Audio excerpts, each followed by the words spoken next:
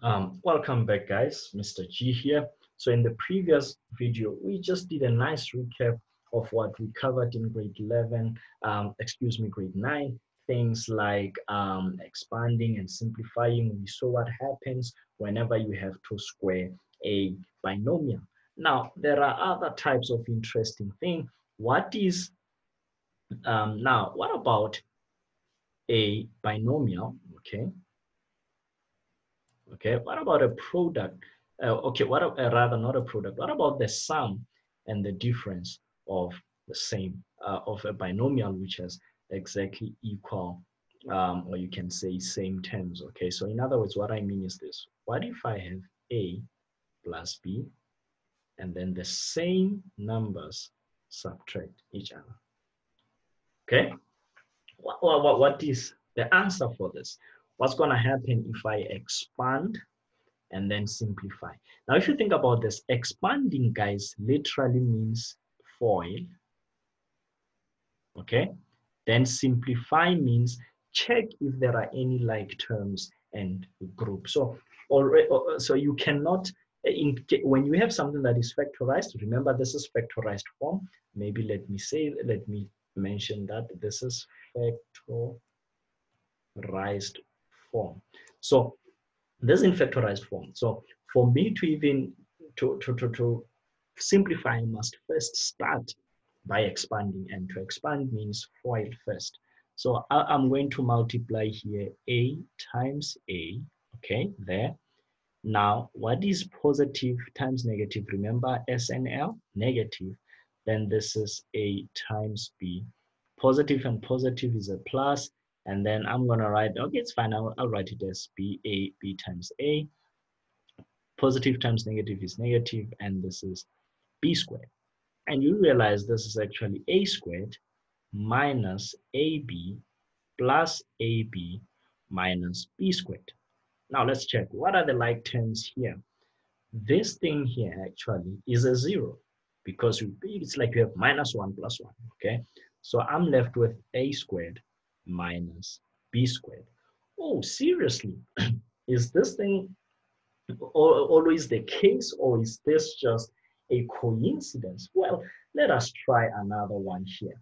Yeah, what if, for sure, then let's say, how about 2x plus 1 into 2x minus 1? What should this thing be? Again, I'm going to FOIL, and I'll start skipping some steps now. This is 4x squared minus 2x plus 2x minus 1 squared, which is just 1. And guess what? Again, how? Okay, what do I have left? 4x squared minus 1. So what is going on, guys? Is there a pattern? Like, is this a miracle, or this is always the case? Well, I'll take any term again. I'll say 3y minus 2. Maybe it's because I've been starting with a plus at all times. So how about I say 3y minus 2 into 3y plus 2. Let's see if this thing still works. So I get 9y squared here. I have plus, okay, I'm foiling, 6y, and I have minus 6y, and I have minus 4. Wait a minute, this thing again is there. So this is 9y squared minus 4. What on earth is going on? Well, I hope you have noticed the pattern, or you know about it. This, guys, is actually something that we call difference of perfect squares, okay? So what is happening actually, you can see what is happening here. Remember, coming this way, we are simplifying, okay? But if we are going to go up, we will be factorizing. Okay, remember those opposites. So in simplified form, we see that this thing is actually difference of perfect squares. Okay, or you can say difference of two squares. Okay, let me use that term because that's what you use. Difference of two squares And now you know I'm going to say dots. Okay? The lazy mathematician again. Okay? So this is difference of two squares because this thing is a square, that thing is a square. The sign between them is a minus. The same thing here. This is a perfect square here. That's a perfect square. If you don't see this, you got to realize that 4 can be written as 2 squared, and that thing is like that, a squared. And if you use laws of exponents, that thing is that. The same thing here, guys. 9 is 3 squared. So you can see that means we kind of have a formula here. Whenever, guys, you have an expression of this nature, x squared minus y squared, and the question says factorize, then what you have to do straight away without making yourself tired, cracking your mind, you can just say, it's going to be x minus y into x plus y. And yes, even if you said x plus y into x minus y, you are absolutely correct.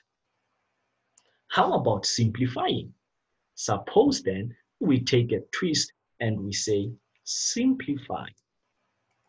What are we simplifying? Well, let's say they give you a factorized form. They say, well, simplify 6x, okay, plus 1 into 6x minus 1.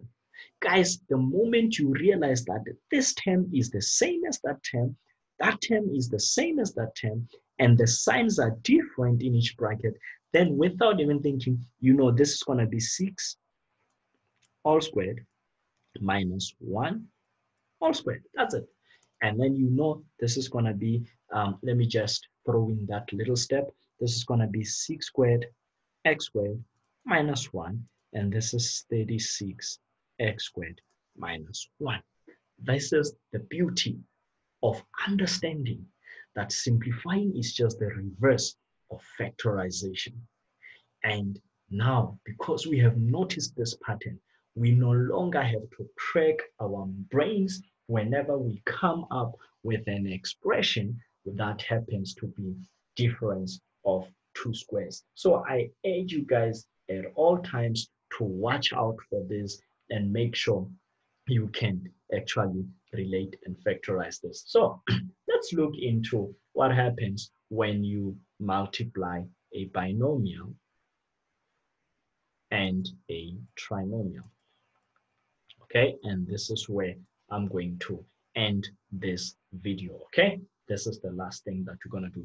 So suppose I have a minus b, and I want to multiply this by a squared minus, let's say, 2ab plus maybe b squared. Okay, so what should this simplify to? Well, again, guys, you kind of have to FOIL, but now this one is kind of tedious. It will get you tired, but you just have to hang in there. You've got to multiply this thing by that thing, and by that thing, and by that thing.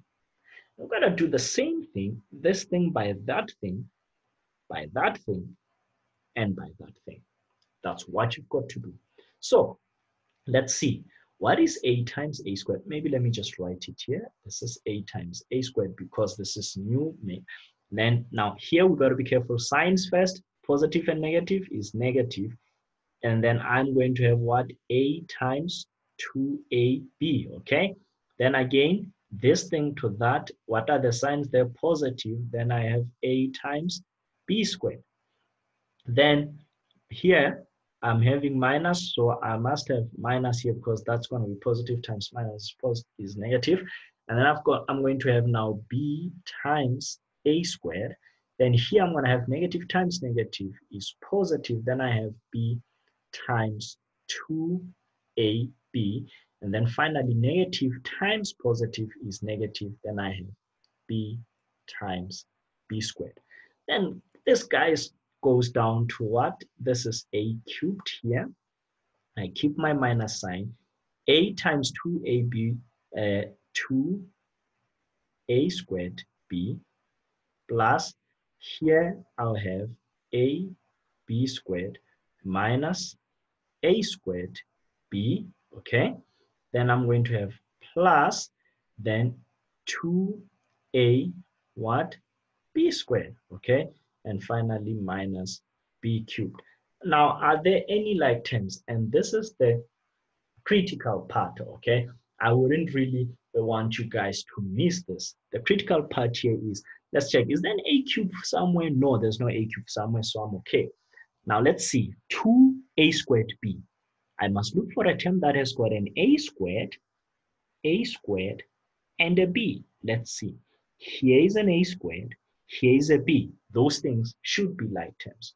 Let's check this one here. I must look for a term with an a and a b squared. Let's see. A, b squared. Here is a, and there is a b squared. So I've got stuff colored in, so I know I won't bother myself looking at that. Now let's see this one. B cubed does not have a friend. So now let's simplify this. In other words, let's group like terms. I have now a cubed.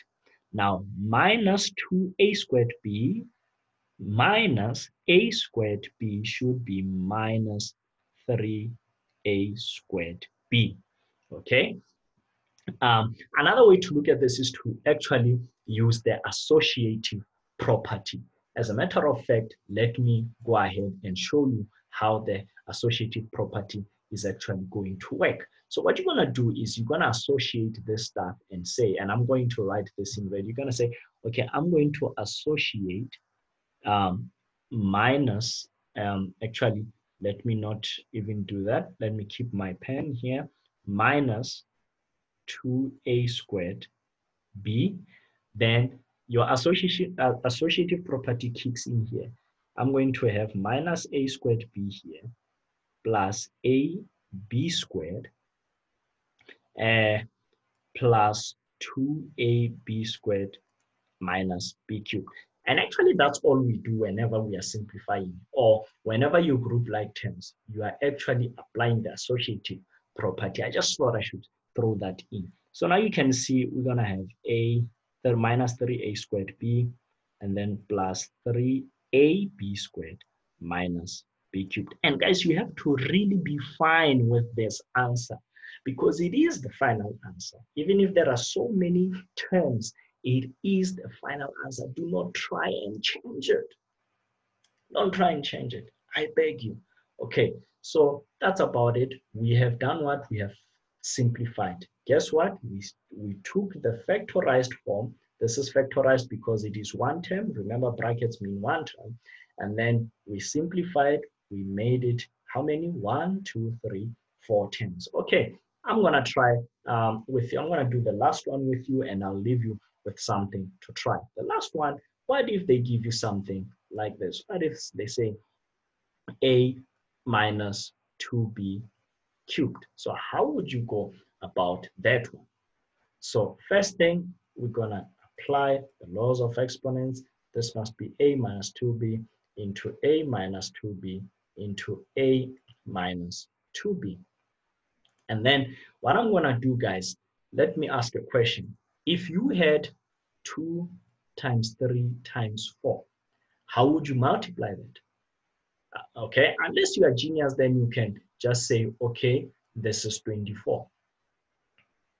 Okay, but of course, if you are really a systematic person, and that's how our brains are, I'm sure you are honest enough to agree with me that if I'm going to have 2 times 3 times 4, I'm first going to try and group this by myself. And I'll definitely group it in a way that it is much easier for me. For me, in this case, I would say 2 times, 3 times 4 is 12. And that's just associative property again. And I know that 2 times 12 is 24. But again, you could have gone and said 2 times 3 first, then I'll multiply by 4 later. So you'll have 6 times 4, and this is 24. So we're going to use the same logic to solve this thing here. Either we can take this first 2, or we can take this first. Now, based on what I have done here, I would recommend that you leave this one on the far left and deal with that, because you know when you multiply a binomial with a binomial, you are bound to get what? A trinomial. Yes, I hope you remember that, okay? A binomial with a binomial gives you a trinomial. So here we are experiencing with a binomial and a trinomial. Now, guys, let us see. I gave you an old trick, remember? Once you see that these things are just one and the same thing, then all that you can do is to actually say, well, it's going to be a squared. I must get the product here. It's going to be a minus 2ab, but I must multiply that by 2. So I'm going to have minus 4ab, and I'm going to have here plus, okay, 4b squared. Remember that formula? Okay, let me just write it down here. You're going to say the first term and square it. Then you're going to say plus 2 times what? The product of that. The product of that is a times negative 2b. So you see why we have a negative sign here. Then you're going to add the square of the last term, which is minus 2b all squared. That is the shortcut that I used. Otherwise, you could do the normal FOIL. And now I have a minus 2b, and then let me just rewrite this really, 4ab plus 4b squared. Now, guys, at this point, you are just going to do what I did there. So I'd like to leave it here by challenging you to actually try this out, see if you can arrive at the final answer. And remember, you are always welcome to inbox us on Facebook page. In case you are wondering, we are together for us, okay, CITC. So I'm Mr. G, the head of education and training in that organization. It's a non-profit organization. So of course, donations are also welcome to help us to continue with this lessons. So I'll leave it here, guys. I hope this was clear, and I hope you have found it very useful. We are done with simplifying and expanding algebraic expressions. In the next video, I will be discussing with you now factorization, which I have kind of introduced. Now I will do that formally in the next topic. Thank you very much for watching.